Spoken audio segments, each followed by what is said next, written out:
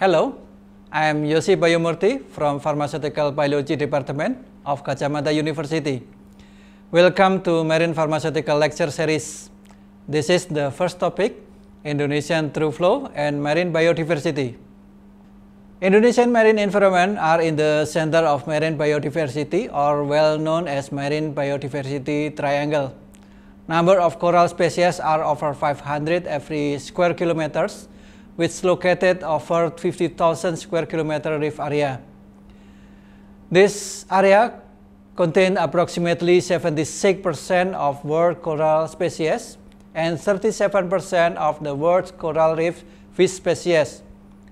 How this phenomena could be happen, why marine biodiversity accumulated in this area, we will discuss further.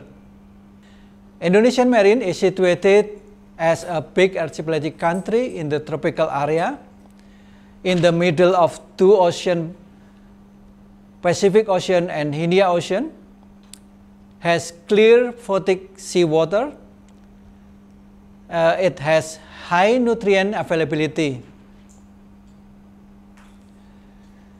With this situation, and then together with the movement of seawater around Indonesian archipelago, it has more advantage. Ocean water are moving around the globe, look like a giant conveyor belt.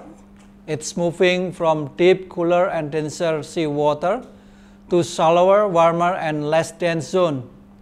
This movement driven by salinity and thermal difference and also wind over the sea surface. Based on Purba and Khan report, there are many upwelling locations found around Indonesia archipelago. Majority related to high marine biodiversity in the eastern part of Indonesia. What is upwelling phenomenon and why this is important to the marine biodiversity? Upwelling is an oceanographic phenomenon of rising current from deep sea water to surface of shallow area. It's driven by thermal, salinity and wind effect. Seawater moves from dense, high salinity and cooler to lower density and warmer area. Upwelling phenomenon mostly contain nutrient-rich water, which can be detected from high phytoplankton concentration zone in the surface of seawater. Deep seabed are rich in nutrients as a result of dead animal decomposition. Dead marine organisms sink to the bottom of the sea and decompose by microbes, resulting nitrates, phosphate, and silicic acid. When they brought to the surface by upwelling phenomenon, these nutrients are utilized by phytoplankton along with dissolved carbon dioxide and the help of light energy from the sun to produce organic compounds through the process of photosynthesis.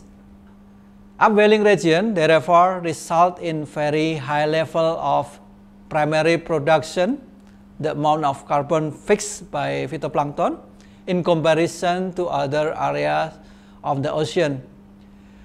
They account about 50% of global marine productivity.